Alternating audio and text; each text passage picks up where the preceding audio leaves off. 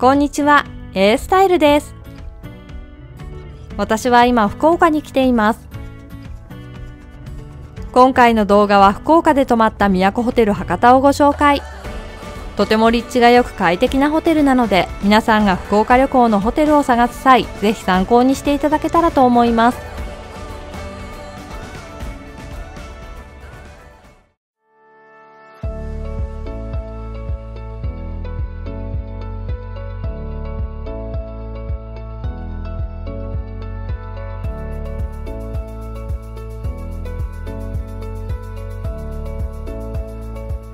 博多駅筑紫口の目の前にあるおしゃれなビルが今日泊まるホテル、都ホテル博多です。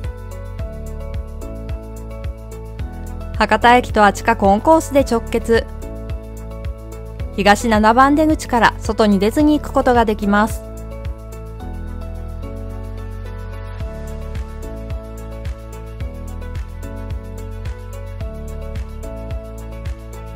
ホテルのレセプションロビーは3階です。都ホテル博多は株式会社近鉄都ホテルズが運営する都ホテルズ&リゾーツのホテルです。博多駅駅前のランドマークとして2019年9月にオープン。抜群なロケーションにありながらゆとりのある広さの客室や天然温泉のプール付きスパなどもある都心にいながらリゾート的な要素も楽しめるスマートラグジュアリーホテルです。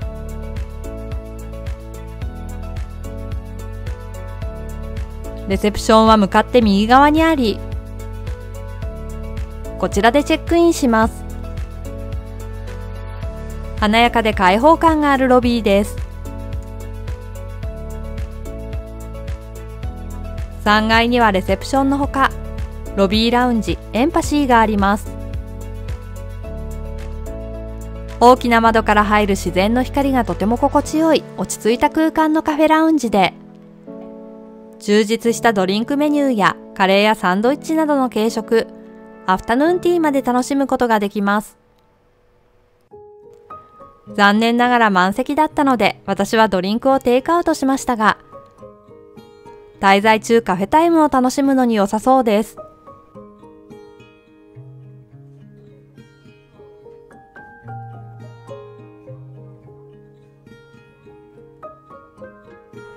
都ホテル博多の部屋は機能的だけどリラックスした滞在ができるのがポイント。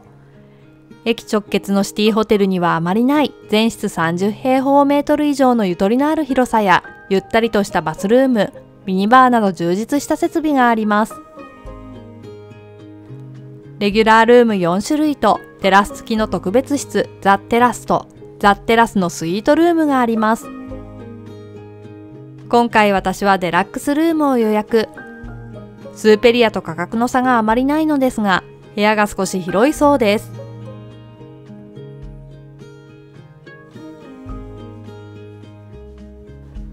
私たちの部屋は513。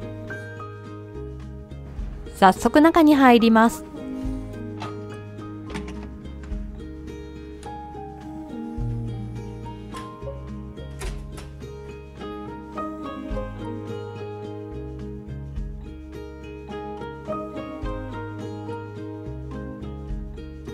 シンプルモダンの洗練されたインテリアの部屋です。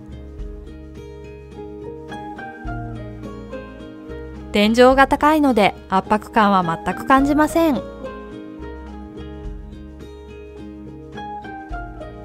ベッドの足回りに十分なスペースがあるので、スーツケースなど大きな荷物があっても邪魔になることはありません。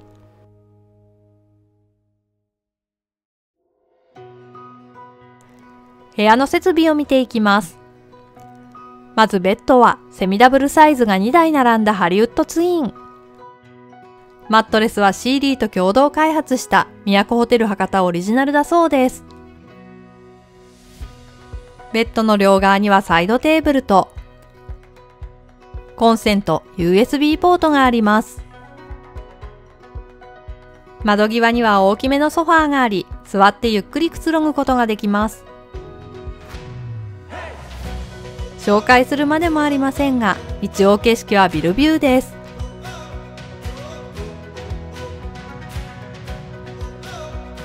テレビボードの引き出しには卓上ミラーや便箋、ルームサービスのメニューがあります。ルームサービスは肉ごぼう天うどんや明太丼など博多ならではのもの。チーズの盛り合わせやワインと前菜、デザートがセットになっているもの。福岡の地ビールや豊富なワインリストもあり、小腹が空いた時や部屋で晩酌をしたい時などに利用できます。空気清浄機、ミニバー、上には冷蔵庫があります。中には何も入っていませんが、冷凍庫もついているのでアイスも入れられます。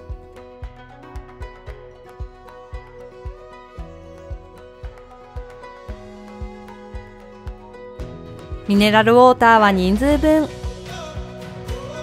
ネスプレッソとポーション、一緒にクリーミングパウダーやシュガーも用意されています。独特な模様の福岡小石原焼きの湯飲みに、南部鉄器の急須も置いてありました。カウンターの引き出しには、コップやティースプーン、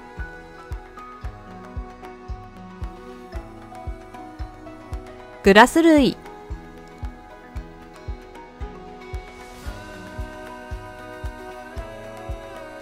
シャンパングラスもワイングラスもあります。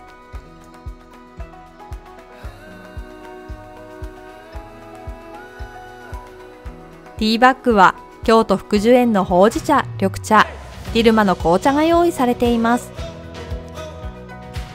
一番下には電子ケトルとアイスペールがありました。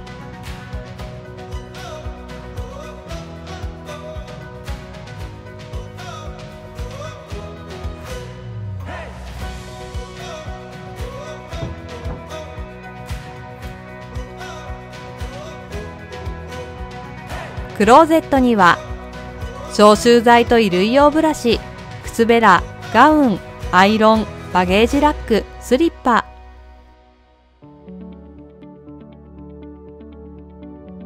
引き出しの中にはランドリー伝票、パジャマ、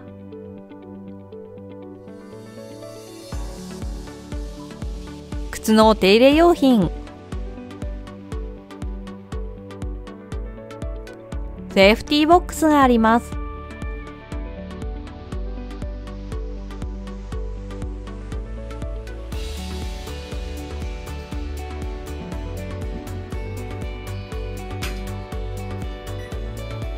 トイレはTOTO、ウォシュレット付きです。手洗い機もついています。クローゼットの横にはバスエリアがあります。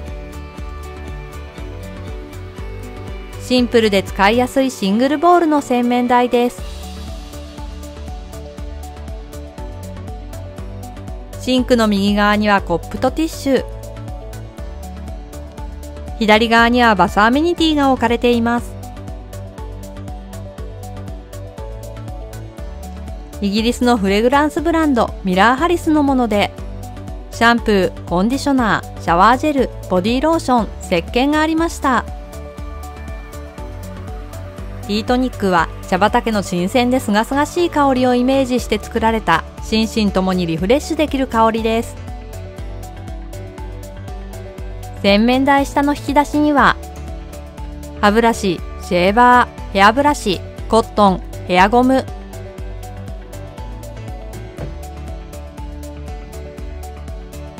バスソルト、マウスウォッシュ、綿棒、ボディタオル、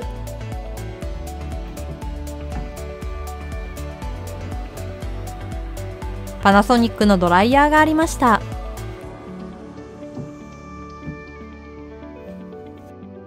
バスタオル、フェイスタオル、ハンドタオル、体重計もあります。バスルーム、結構広いです。シャワーはハンドシャワーのみで、洗面器とバスチェアもあります。バスタブは大人がゆっくり浸かれる広さです。部屋でお風呂に入るのも良いのですが、このホテルは屋上に温泉付きのスパがあるので、これから行きたいと思います。スパは13階。各階にある専用のエレベーターを使って向かいます。部屋にあったガウンやスリッパを着用していくことができます。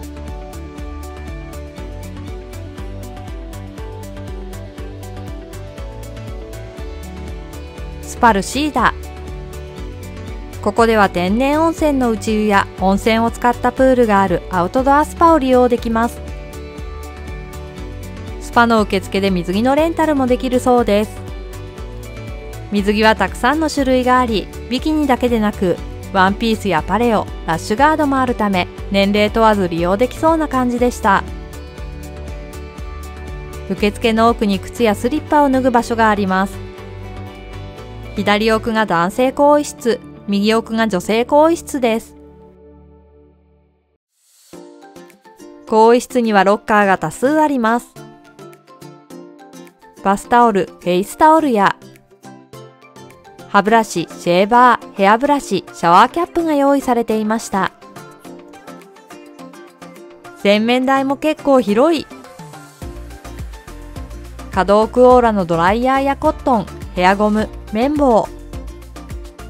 女性更衣室にはジョンマスターオーガニックのスキンケア用品と、男性更衣室にはクワトロボタニコの化粧水があるので、こだわりのものがなければ手ぶらで利用できます。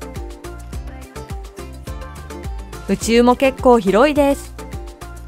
泉質はカルシウム塩化物泉。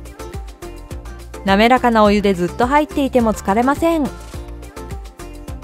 シャワーブースにはボルティコのシャンプー、コンディショナー、ボディーソープがあります。マンハッタン生まれのバスアメニティで髪がサラサラになってとても良かったのですが、非売品でした。内湯の横にはサウナもありました。女性更衣室の近くに外に続くドアがあり、そこからアウトドアスパに行くことができます。屋上にありながら緑や流れ落ちる水の音を楽しめる癒しの空間です。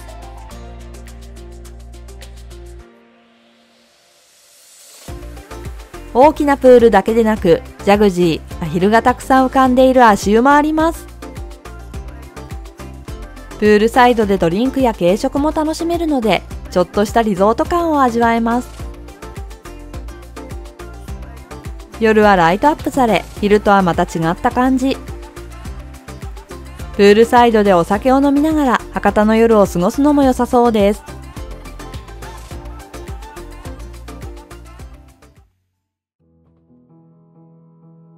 朝になりました。朝食はスパの隣にあるレストランでいただきます。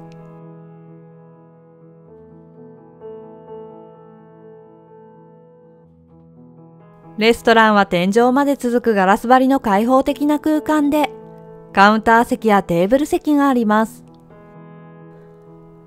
ランチやディナー、バータイムも楽しめるオールデイダイニングで、九州各地の食材をベースにした季節感あふれる料理を食べることができるそうです。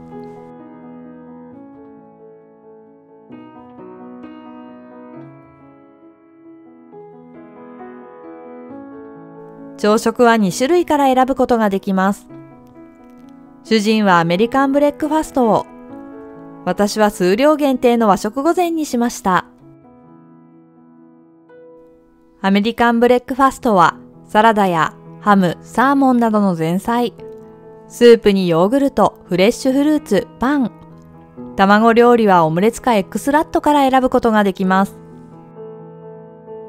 主人は小瓶の中に半熟卵とマッシュポテトが層になっているビジュアルもおしゃれなエッグスラットを選びました。そして和食御膳は焼き魚にご飯、あごだしの味噌汁。二段重の上段には小鉢が並びます。下段にはだし巻き卵と肉じゃががありました。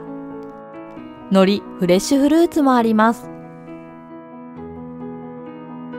朝食は量がちょうどよく美味しくいただけました。そしてレストランの雰囲気が良いので楽しく食事ができると思います。福岡は美味しいお店がたくさんありますが、博多の街を一望できるこのレストランでランチやディナーを食べるのも良さそうです。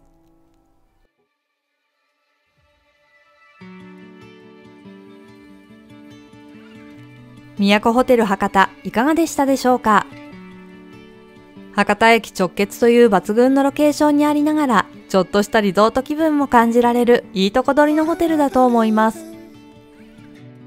どこに行くにもとても便利だと思うので、ぜひ皆さんも泊まってみてはいかがでしょうか。おすすめです。次回の A スタイルは福岡空港のお土産をランキングでご紹介します。ご視聴ありがとうございました。もしよろしかったら高評価、チャンネル登録をお願いします。